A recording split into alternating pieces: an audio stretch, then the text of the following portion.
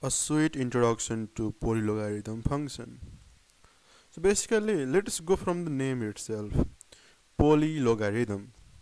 We know about the logarithm function, yeah, log x. So basically, the series for log x is sum from n equals to 1 to infinity minus 1 to the power n plus 1 and then x to the power n by n. So this is the series for logarithm function, yeah. Now we have poly odd over here. So basically in logarithm function we have n to the power 1. Now if we want to generalize the power of n and remove this alternating sign thing, yeah, if we want to make this as x to the power n by n to the power s, this sum over here is considered as polylogarithm function of x. Okay, now if we take the special case where s equals to 1, in that case the polylogarithm function becomes minus log of 1 minus x.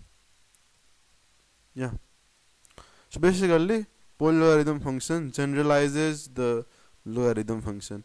And also an interesting observation is, if we try to let x as 1, we get sum from n equals to 1 to infinity 1 by n to the power s, which is just Riemann zeta function of s.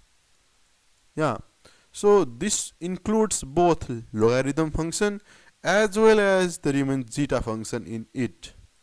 Yeah, and regarding some of the special values, such as if s equals to 2, yeah, this is known as dilogarithm function and it's popular. Dilogarithm function, yeah, its integral representation is also popular. In next video we will try to see the integral representation for dilogarithm function. And yeah, so this is a sweet definition, introduction, and an observation in polylogarithm function. Hope you are now introduced and look forward to seeing you in the upcoming videos.